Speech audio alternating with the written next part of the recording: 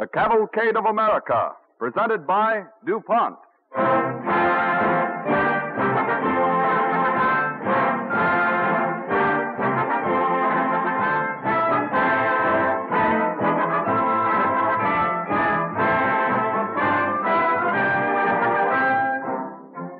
This evening, the DuPont Cavalcade brings you a story of the growth of child care in the United States through organizations that are striving to improve child care methods and reach a better understanding of juvenile needs. Now that fine weather has arrived, you're driving your car more than ever, and you want to have it looking its best. Having developed the colorful, durable finishes Duco and Dulux, now used on most automobiles, DuPont chemists made a scientific study to find the best way to keep finishes in perfect condition, to clean them and protect them against the weather. Out of this research came a complete line of cleaning and polishing products, best known of which are DuPont No. 7 Polish and DuPont's new liquid Speedy Wax. These cleaners, polishes, and waxes, developed in the same DuPont research laboratories that produce the most widely used auto finishes, will keep your car bright and new-looking. Whether you do the job yourself or have it done at a garage, these DuPont products are real examples of better things for better living through chemistry.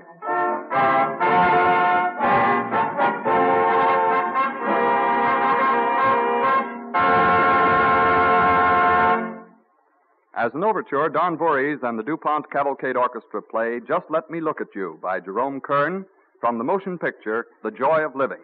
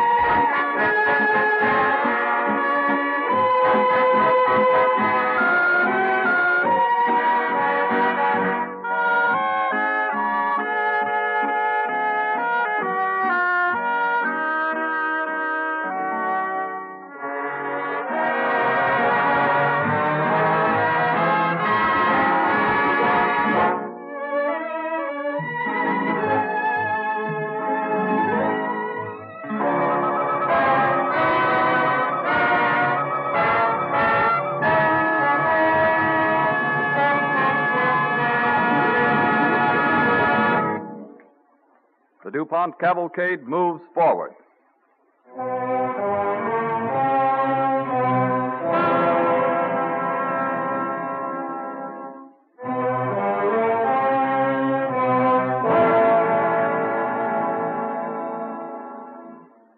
story of child care in America begins with the uprising of the Natchez Indians against the French in Louisiana and a massacre at Fort Rosalie in 1729. Along the dark road leading to the Ursuline Convent in New Orleans move a band of horsemen, and in the saddle with each horseman is a child. It is so dark, even my good mare cannot see the way. It is only a little farther. These little ones must be given shelter before the morning breaks. How is it with you, my curly head, eh? Do you find it hard riding with Pierre? It is very hard, Monsieur Pierre. I'm frightened. I want my mother. Oh, no. The convent is just ahead. And soon you will have food and a good bed. And my mother and father? Where is my father, Monsieur Pierre? I have not seen him since the Indians came. And he kissed us goodbye. I could not find my father either. And Mother lay on the floor, all still. So still. Pierre, when I am grown, I shall be a soldier and fight these Indians. When you are grown, you shall be a very great soldier, little Jean. Whoa there. Oh, easy. Someone ring the convent bell. I will. Hold fast now, little one, while I dismount. There we are. Now, put your arm around my neck so I may carry you. Monsieur Pierre, couldn't you find my father at all? Did the Indians take him captive? Did he... There, my little one. Oh, no. You must be brave. Fort Rosalie is destroyed. Everyone is scattered. Those who have escaped may not come back for a long time. Now, you must be patient and stay in the convent with the good sisters. Rings at this hour? Sister, there has been a massacre. The Natchez Indians have attacked Fort Rosalie. The entire settlement is wiped out. Le bon Dieu have mercy. We have brought you these little children, homeless, fatherless. The poor little ones. Let them come in, monsieur. Let them come in. All right. I want to go home. I want to go home. Give me the little girl. Poor, sweet. They are orphans, sister. Every one of them. And there may be more. Bring them to us, monsieur. We will find a place to care for them. I want my mother. I want my mother.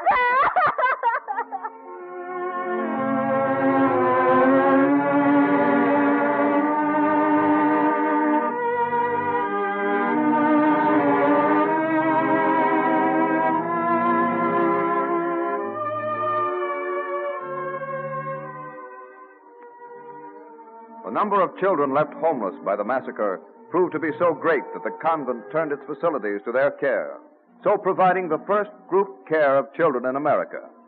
But it was many years before other institutions devoted wholly to children were even contemplated. In communities throughout the country, children were bundled off to institutions which housed the destitute, the diseased, the aged, and the insane. Here they worked for their living. There's floors to be swept and beds to be made and work to be done. Houses to be managed with the likes of you. Granny, stop sitting there mumbling in your corner. Go get the broom. I can't be working with a broom. My back's too lame this morning. Funny how lame your back always gets when there's something to be done. All right, old woman, get to the kitchen and fix the vegetables. Go on, get along with you. Work all the time, I do. Why can't the young ones do the work? Tom, you can do the sweeping. I can't sweep. Why not? I cut my thumb. I can't hold anything. Bet you did it on purpose. Hey, don't you say that. I'll hit you one for that if I ever catch you. You never will. Well, I'll take your doll. You will not, you doesn't. Yes, sir. Nathan, Come here, you. take my doll. Oh, where on earth did you get a doll? Oh, she ain't a doll, really. She's just made out of my extra skirt. I tied it in a knot for the head, and I keeps her wrapped in my shawl. And she's mine, she is, and Tom can't have her. Oh, yes, I will. I'll get her. Come here.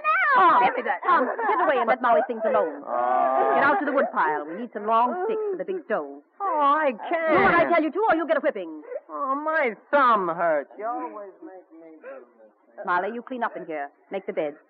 Matron, could we have a clean sheet for our bed today? Of course not. Not till Friday. I know that's rules, but with 4 of us girls sleeping in a bed that way, things get awful mussed up.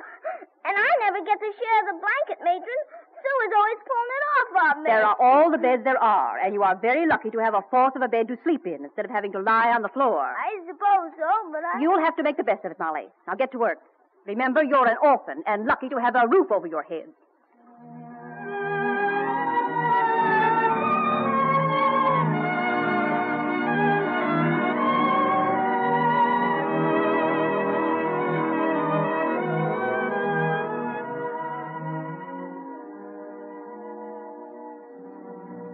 The 1860s, when institutions exclusively for the care of children were established, brought a turn for the better, and new laws provided that children of sound minds and bodies be placed either in orphan asylums or bound out to private families.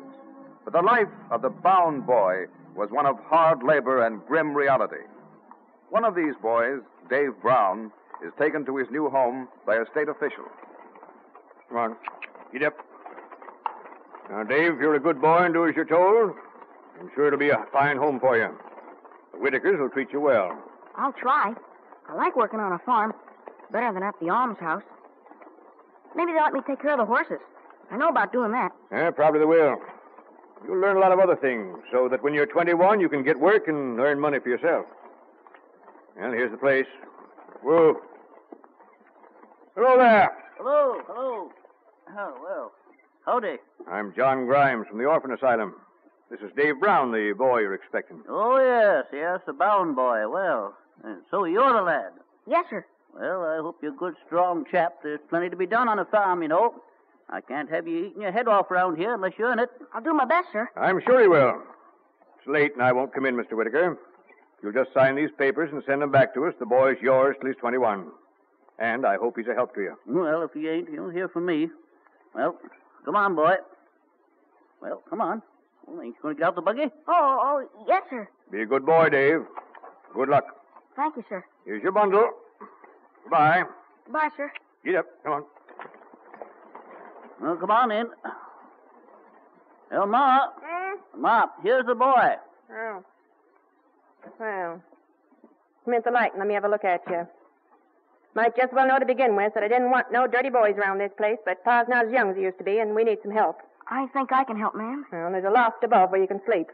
There's a tick up there you can fill with straw from the barn to lay on, and there's a pitcher and a bowl. You drive some nails to hang your clothes on, and you'll be comfortable enough. Thank you, ma'am. The school's a mile and a half down the road. Letter says you was to go to school. Yes, I want to. Yeah, well, Pa and I both think it's asking a lot, but if you can do it and get all the chores done... Oh, I know I can. I'm a big worker. Yeah, and a big eater, too, I expect. Well, get upstairs, take off those store clothes. Let's see what you can do. You're not living off the state any longer, you know. You're working your way now. Yes, sir.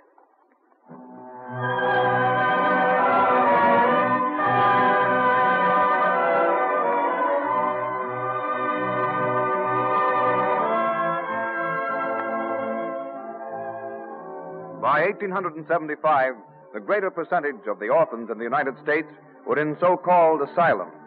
These were an improvement over general institutions housing all sets of derelicts, but they were often bleak, cheerless affairs in which the children were practically prisoners, constantly humiliated by their feeling of dependence on charity. A meeting of the board often meant ordeals for the youngsters. Oh, how do you do, Mrs. Messenger? How do you do, Matron? Mrs. Holden. Good afternoon, Matron. The other members of the committee will not be here until 3, but we thought we would like to visit the children before the meeting. Why, of course, Mrs. Holden. The children's home is always open to members of the board. We've decided to inspect the classes and find out for ourselves what these children are doing. They're wards of the state, Matron. They're dependent on charity for the very bread they eat, the clothes they wear. Yes, of course. And we want to be sure that they appreciate that fact. Are they making the most of their time, Matron, or are they just frittering it away? I can assure you there's very little frittering in the home, Mrs. Messenger. The children realize their position. They're taught to work hard and be grateful. But are they grateful, Matron? That's what we want to know. Or are they simply presumptuous, scheming young people? When my husband visited the home last week, he was approached by a boy who had the impertinence to ask if he might be allowed to go to high school. Think of it, wanting an upper school education. He was quite brazen about it, too, and very resentful when Mr. Messenger told him it was impossible, that his duty was to go to work at once and earn his board and keep. He should have been reported to me. Such ideas are not encouraged in the home, Mrs. Messenger. Oh, I hope not. Mr. Messenger and I made up our minds that if such tendencies are being permitted, we shall withdraw our support. These children must be taught their place. We try to impress it upon them, Mrs. Messenger. Oh, would you like to go to the girls' workroom? And such ideas are not encouraged in the home, Mrs. Messenger. Well, I hope not. Mr. Messenger and I made up our minds that if such tendencies are being permitted, we shall withdraw our support. These children must be taught their place. We try to impress it upon them, Mrs. Messenger.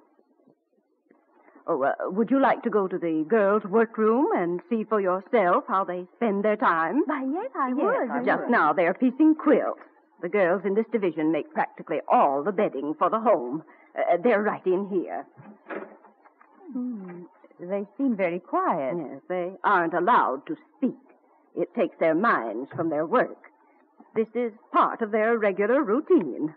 What is their present schedule, matron? Well, they rise at 6:30 and are washed and dressed and in line by 7. They march to the dining room and have their breakfast of mush and milk. In the morning, they have lessons. Lunch is at 12, and at 1:30 they begin their afternoon duties. Supper is at 6. Bible study, hymns, and bed at 8:30.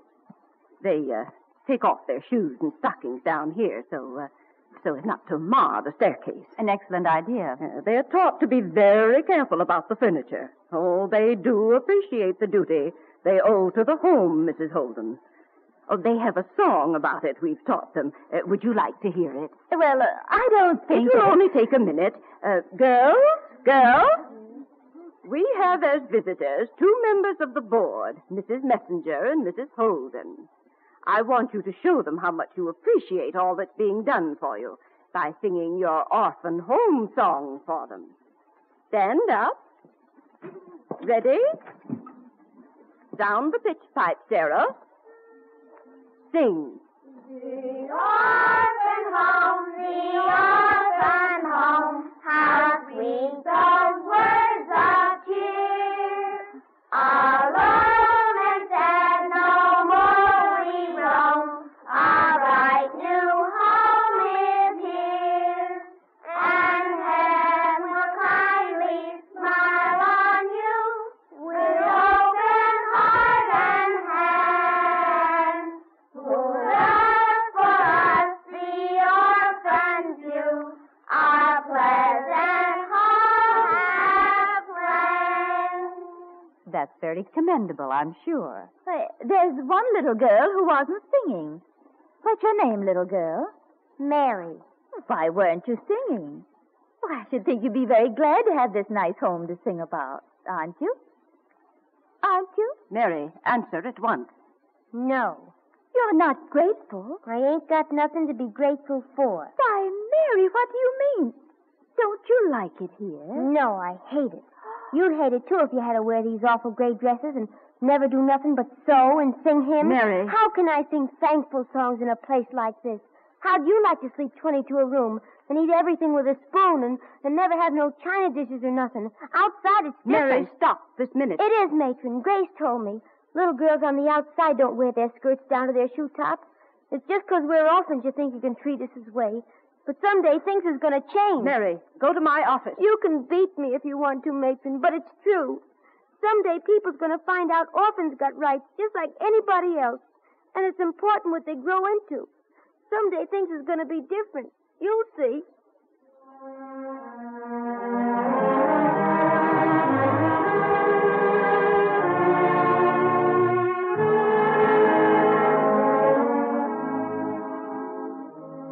Eventually, Mary's prediction came true.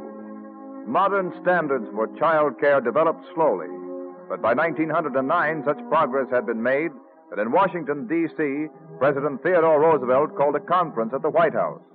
Doctors, educators, and social workers from all parts of the United States meet to consider the problems of the youth of America. The purpose of this conference has been to determine just what steps are necessary to give the orphan children of this nation a better opportunity. We are very grateful for your cooperation, Mr. President. Robbing them of the rights of childhood is not the right way to meet the problem. Our orphan asylums are the best in the world, Mr. President. What if they are? It's been the sense of this meeting that our present orphan asylums are not serving the child. But the real need is a nationwide program for giving children homes. But that is not always possible. And let's make it possible. I'm afraid, Mr. President, that you're suggesting utopia. I'm suggesting common sense. We've listened to the reports of doctors, social workers, heads of institutions, welfare workers. The consensus of opinion is that we must stop crowding children into institutions just because it's the easiest way to handle them. You're quite right, Mr. President. Whenever it's possible, a child's own home should be preserved. When that can't be done, it should be duplicated for him in the best available way. Then we must work out a method of procedure. But, Mr. President, consider the work involved. You can't place a child in a home which has not been thoroughly investigated. Certainly not. Investigate it. Well, that'll require time and money and a tremendous staff of workers. Then they must be provided. These helpless children are the citizens of tomorrow. They have a right to health and education and happiness. It's our duty to supply these rights. We are agreed that definite standards for child care must be developed, Mr. President. That we must form societies that will be responsible for the health and welfare of its destitute children. But to work out such a system will take time. It will be slow, very slow. It may be slow, but it's bound to come. We're learning to conserve our forests and our cattle and our crops. One of these days, we'll learn to conserve our children.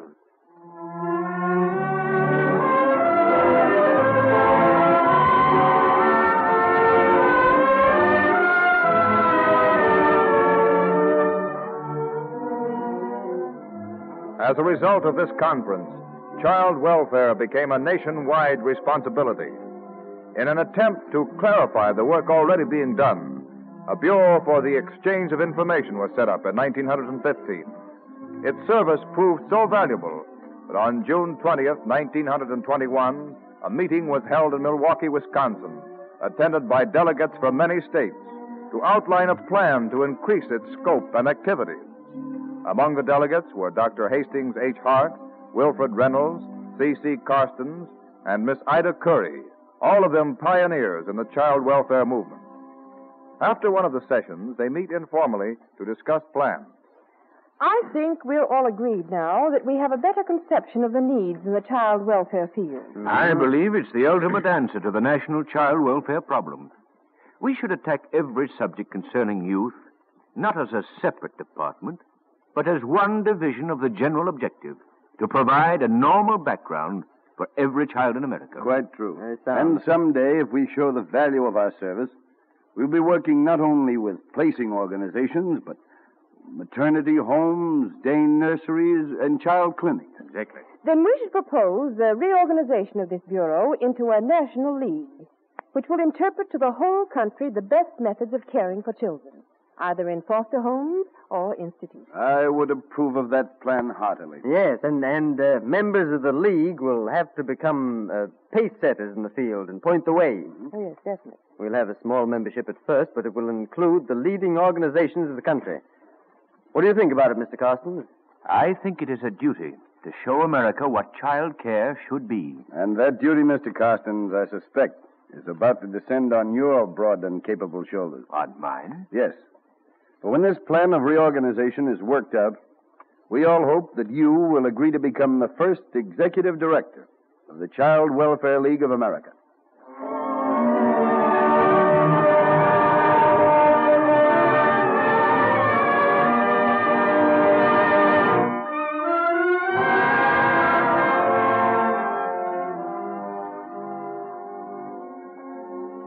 Today, the Child Welfare League of America coordinates the leading child-caring agencies in the country. These cooperating organizations have brought about great improvements in the standards of child care. Today, the emphasis in child care is on the individual child. In thousands of carefully selected homes throughout the United States, orphan children are growing up under normal conditions in a happy home atmosphere. Child welfare agencies keep them under careful supervision, and every few weeks a visitor makes a call to be sure that all is well. And so you're really pleased with Johnny, Mrs. Barnes? Pleased with him? Why, he's a changed boy. No more fits of temper? Not one since the first week. Well, that boy didn't need anything but a home. He plays with my boys as though he's always lived here. He's gained 3 pounds, and his school card's right good. Let me show you. The other boys are going swimming. May I? Oh, hello, Miss Cotwell. Hello, Johnny. I stopped by to see how you were getting along. You're not going to take me away again? Of course not. If you're happy. Well, sure, I'm happy. I like it swell here. I get to keep rabbits, and I got a new ball bat, and Mrs. Barnes fixed my room all up for me. And what do you think? What, Johnny? She lets me call her Mother.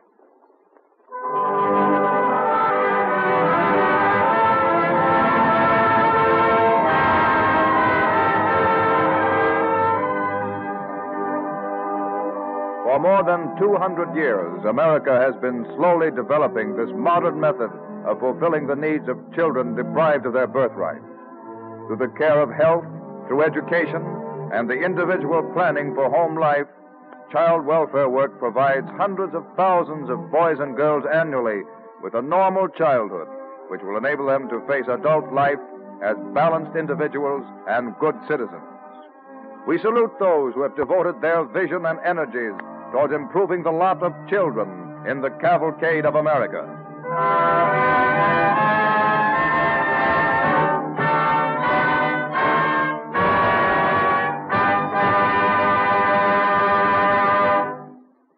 "43 years ago, a young German named Wilhelm Röntgen, while experimenting with a vacuum tube, discovered the mysterious action we now know as X-ray, which makes it possible for us to see right through solid substances. Most of us know how vital the X-ray is in helping doctors and dentists detect broken bones or infections hidden from the naked eye. But did you know that the same rays are used for such things as inspecting the inside of every metal weld on the Great Boulder Dam, thereby making sure they're perfect and will last through the ages? That is just one of the curious and valuable uses to which modern industry puts X-ray. For example, the giant yet delicate radio transmitting tubes sending this very program out on the air are X-ray inspected after they're packed for shipment to make sure they're in perfect condition. One large manufacturer X-rays finished golf balls to check on size, shape, and position of centers. And even fruits, such as oranges, are X-rayed to make sure they are good all the way through. But X-rays do more than enable us to see through solid objects. In DuPont research laboratories, scientists use the same penetrating rays as super microscopes to measure distances as incredibly small as 1/100 millionth of an inch, the actual distance between atoms, to determine the qualities of new products which are continually being studied and developed. In these and many other modern applications of X-ray, it is one thing to see into or through an object, and another thing to record such impressions for further study or reference. DuPont chemists have helped make the X-ray a more valuable tool by perfecting an X-ray film, which makes it possible to get clearer pictures than ever before. DuPont X-ray film, with a layer of sensitized emulsion on both sides of a special blue base, gives doctors the greatest possible opportunity for correct diagnosis and provides sharp, distinct impressions on any type of X-ray work. It is non-flammable, flexible, and easily transported or stored. In contributing a superior film to capture and record the magic vision of the X-ray, we see one more illustration of how DuPont chemists work to provide better things for better living through chemistry.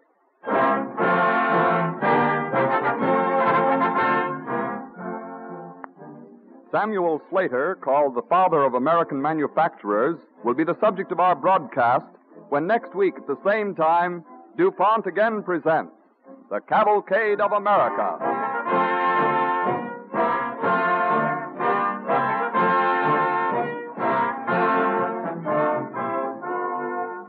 This is the Columbia Broadcasting System.